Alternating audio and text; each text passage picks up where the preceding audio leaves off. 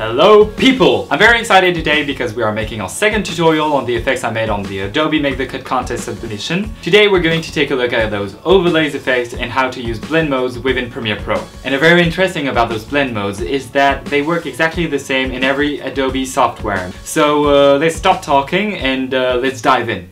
So here we are in Premiere Pro again with our friend Pierre-Jean. So first of all, what are blending modes? So you can find them in the Effect Control panel under Opacity Blending Modes. And you have all those effects, all those options you can select. So as you can see, they are set up as categories. So first you have the subtractive category, that is mixing colors like you would mix painting colors. So all the colors are going to be darkened. Then you have the lighten category, where colors are going to be mixed, such as light. So colors are going to be lightened up. And then you have the complex category, that is actually mixing colors and luminosity in a different kind of way.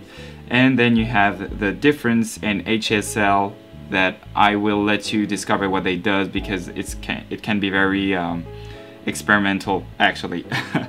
So I am going to show you those different effects with a black and white gradient, so that we are putting on top, and we're going to select that gradient and change its blend mode. Subtractive, multiply, color dodge and all that stuff, and then you have lighten, screen, color, density color minus, and then you have those complex category, where as you can see, as light and dark are going to blend in together.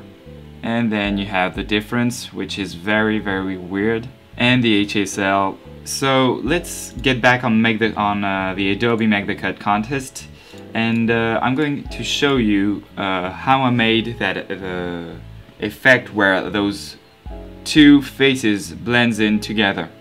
So we have this first clip of Dolph's face, and then the second clip of Dan's face, which is actually very dark and bright depending on the strobe.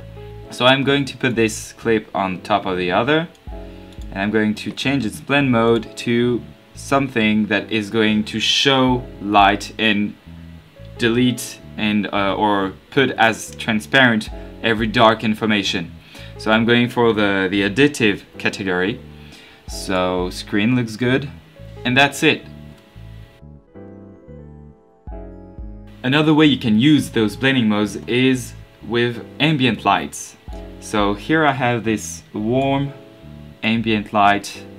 As you can see, it looks like we just had some flares on it, and I want it on top of my video. So I'm going to put let's put screen. I oftenly work with screen because it's actually very efficient in video, and it actually has that kind of Instagram look, and you can even use it as a transition.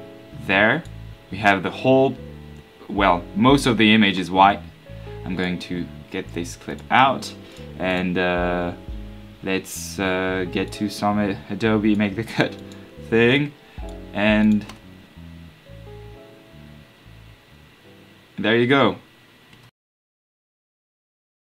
So that's it for today, guys. I hope you now understand how blend modes work in Premiere Pro and every Adobe software. Now it's your turn to play, so go ahead, blend stuff together, whether it's photo, videos, Photoshop, Premiere, After Effects, it doesn't matter. Just have fun with it. And send it to me on Facebook, Twitter, Instagram. I would be very glad to see what you did with it. Next time we'll take a look at those triangles effect, what you can do with it, with how to make them in Premiere Pro. And since then, stay creative and see you next time.